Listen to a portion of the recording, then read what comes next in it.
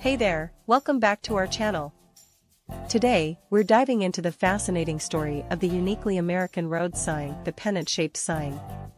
So buckle up, grab your favorite snack, and let's hit the road on this journey through history.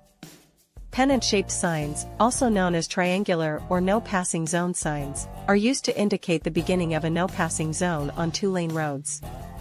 These signs are posted on the left side of the road and warn drivers not to pass other vehicles in that area due to limited visibility, oncoming traffic, or other road conditions that make passing unsafe.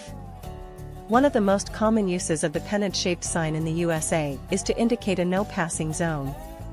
This sign, with its yellow background and bold black text, alerts drivers that they shouldn't attempt to pass another vehicle due to limited visibility or other safety concerns.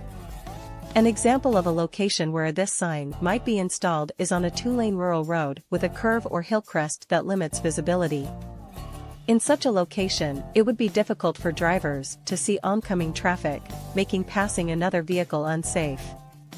For instance, imagine a two-lane road in a rural area of Pennsylvania, where there is a sharp curve and a hill that obstructs the view of oncoming traffic.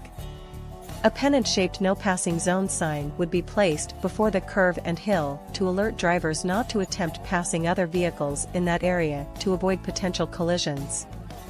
Thanks for joining us on this journey, and don't forget to like, comment, and subscribe for more fascinating stories from the world around us. Until next time, safe travels.